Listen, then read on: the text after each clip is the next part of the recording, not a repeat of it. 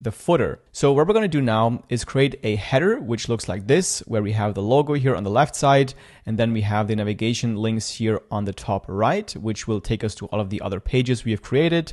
And then the footer, we're going to also add the logo once again, and then our legal pages, the privacy policy, terms of service, or any other policies you want to add here. So let's go ahead and create our website header. And the first thing we got to do is create our main menu that you can see here. So let's head over to our WordPress dashboard and then go to Appearance and click on Menus. And then we want to create the menu by giving it the name here. So I'm going to name it Main Menu. Click on Create Menu. And then we need to add pages to our main menu. So under Pages, let's click on View All. And then what we want to add is our blog page, our About page, and our Contact page. So let's click on Add Menu here. And now we can see we have these pages in the main navigation menu. We can also move them around by just dragging them up or down. So the ones that are at the top here are the ones that will come up first. Now, under main menu settings, we want to choose the display location, so where this menu will be displayed. And I'm going to choose main, which will then mean that it will be shown in the website header. So let's click on Save Menu. And then let's look at our website again by going here and then right click, open in a new tab. And now we should be able to see we have this new menu, as you can see here. And now to customize this menu, to make this look exactly like what we see here, we're going to have to go and click on Customize. Then here, the first thing I want to do is disable this top bar, which is the bar above the header. So let's click on Top Bar and then go to General, and then just untick the Enable Top Bar option. And now you can see the top bar is gone. Let's click on Publish. And now the next thing I want to do is disable this border that you can see here just below the header. So let's go back to the main menu. Then let's go to Header, General, and then for the header border bottom, we're just going to click on Disable, and that way the border is gone. Let's click on Publish. Then let's go back one step and click on Menu. And then here what we can do is add an effect that will be shown whenever we hover over the links here. So what I want to do is just add this underline effect that you can see here when we hover over this navigation menu. And you can do that by going to Link Effects, and then it's this first one, underline from left. And then when we hover over the links, you can see you have this underline effect. We just need to change the color as well. So under Links Effect Color, we're gonna change this from the blue to the accent color that we have for our website. So I'm going to take this color here and then paste the color code in this field and then just click out of the window. And now when we hover over here, you can see we have this green underline. Then let's scroll down, and for the link color, this is just the color of the text here. So I'm going to change this to also one of my default colors, which is this one here for the text. So copy this code, paste that in here, and now the color has changed. And then I also want to disable the search function here. So I'm going to scroll down and look for search icon, and then I'm going to change it to disabled, and now it is gone. Let's click on Publish. And now the last thing I want to do is change the font size of this menu. So let's scroll all the way up, go back 2 steps, then go to Typography, go to Main Menu right here. And then we can change the font size here. So currently it's 13 pixels. I'm going to change this to 17 pixels to just make the menu here a bit larger. Then click on Publish. Next, we're going to add our logo to the header. So let's go back and then back again, and then go to Header and click on Logo. And then we can click on Select Logo here, and we can drag in our logo. So I've prepared one for this website, which looks like this. So let's click on Select, and then obviously we want to have it, we want to see the entire logo. Click on Crop Image, and there we go. This is far too large. So for the maximum width, we're gonna set this to be a bit smaller. Probably something like this looks fine. So now I want to quickly show you also how I created this logo, because it's actually really easy. I've used a tool called Canva. You can find the link down below in the description. So once you have an account with Canva, just click on Create Design. Then for this logo, I've used a custom size here. Then I've used 1400 times 200 pixels. You can also use other dimensions depending on what your logo should look like. Then create new design. And then I took the text tool, add a heading, and then type in the name, so Maddox Reviews, then make this all caps, make this larger, kind of like this. And then I also just added an element here. So go to elements on the left side, type in marketing, because this should be about marketing. Then under graphics, see all. And then I have a lot of different marketing graphics that I could use for my logo. So I want to have something simple, maybe something like this would work. So I have a premium account with Canva. That's why I have access to probably more elements than you with a free account. But obviously you can also upgrade if you want to.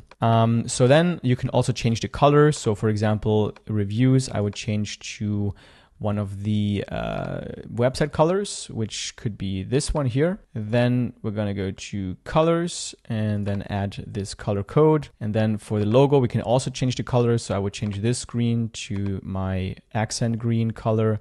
And then the yellow I would change to that was wrong. The yellow I want to change to black, or do it the other way around, or have this one green and this one black. So whatever you want. But this way you can really easily create a quick logo using Canva. Now what you want to do is you want to have a logo for a light background, like a white, and then also one for a dark background. So what I like to do is just click on the duplicate icon here, and then everything that's black, I'm going to change it to white. So just highlight the black part and then change the color to white. Here the same, change the black to a white color. Then click on the background and then change the background to a black. And now you have a logo for a light background and a dark background. Now to download these logos, we're just going to click on share and then click on download. And then we're going to activate the transparent background. Then click download, and then we have the files on our computer. Now, again, if you don't have a premium account with Canva, you can use a site called remove.bg, and this way you can remove the background for free, and you don't need to pay for Canva. And then here, as you can see, we can also add a retina display logo. This should be twice the normal logo size, so you can also do that in Canva. Just right click on your design, click on make a copy, and then open up the design again, and then go to resize, and then just double the values. So hit this lock icon, change the height from 200 to 400, click on resize, and then you have twice the size, and you can download it again and then upload it here for the retina logo. I've already prepared it, so I'm just going to upload it here from my computer. Choose image. There we go. So now we're already done with our header. So let's click on publish. But there's one more thing I want to show you, which is if you want to add categories here to your header navigation bar, which is something you see a lot with affiliate marketing websites and blogs. You can also do that as well by going to your WordPress dashboard, and then under appearance and menus, you can also add categories. So here, add menu items, you want to click on categories. And then I have one category so far for this website, and we can just click on it, click add to menu, then save menu on the bottom right. And now when we go to our website, visit site, we can see we have now a category link as well. So you can add as many categories as you want, or you can add also other pages and then add them to the menu as well. Next, we're going to create the website footer, which is going to be visible at the bottom of the website. And this is what it's going to look like. We have a logo, then we have this separator, then our policy pages, and then we have a copyright notice all the way at the bottom. So let's go to our page, and then we're going to click on customize here on the top. Then the first thing we're going to do is change the text here at the footer bottom. So let's click on footer bottom, and then to change the text, we can just change it right here. So I will just copy what I have here on my example website. Just copy this text, then paste that in here. Now you can also get rid of the footer bottom. If you don't want it, you can just untick this option here, and then the footer bottom will be disabled. Then I also want to change the background color of the footer bottom. So I'm going to use this color here. So I'm going to copy it, and then let's go back to the customizer, click on the background color, and then paste in the color code right here. There we go. And then let's save the changes by clicking publish. And now let's take care of the footer, which is the section above. So let's go back and then click on footer widgets. And then the first thing we want to do is determine how many columns we want to have in that footer. And here for this example, we only have one column. So that's kind of the simplest version you can do. So we're going to change from 4 columns to just 1 column like this. Then I'm going to scroll down, and for the text color, I'm going to change this to just a total white. And for the links hover color, I'm going to change this to my accent green, which is this one. So let's go back, paste that color code in here, and then save the changes, click publish. Actually, I forgot to change the background color as well. So we want to have the same color like we have on the footer bottom, which is this color here. So let's copy it, then go to background color, copy or paste in the color code. And there we go. Now we can click publish again. And now we're ready to add content to the footer. So to do that, we're going to go back, and then we're going to go to widgets, footer 1. And then here we can click on this plus icon to add different elements to our footer. So the first thing I want to add is my logo that I have made for a dark background.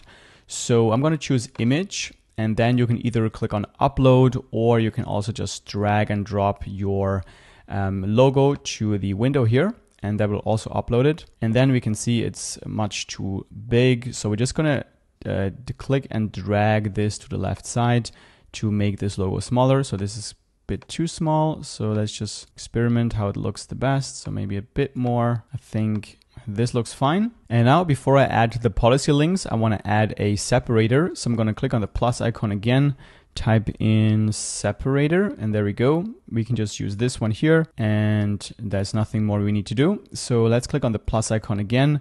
And now I'm just going to add some text. So I'm going to click on paragraph, and then I'm just going to type in the policies that I want to add. So I'm going to add a privacy policy, and then I'm going to add this line, and then I'm also going to add a terms of service page link. And then to center the text, we're going to click here and then align text center. And now it should be right here. And that's pretty much it for our footer. Now there's one more thing we need to do, which is make this text a link, which then goes to the privacy policy page. So we would have to click here and then add the link, but we don't have made our privacy policy and our terms of service page yet. So first we need to create those pages, and then we can link them to the footer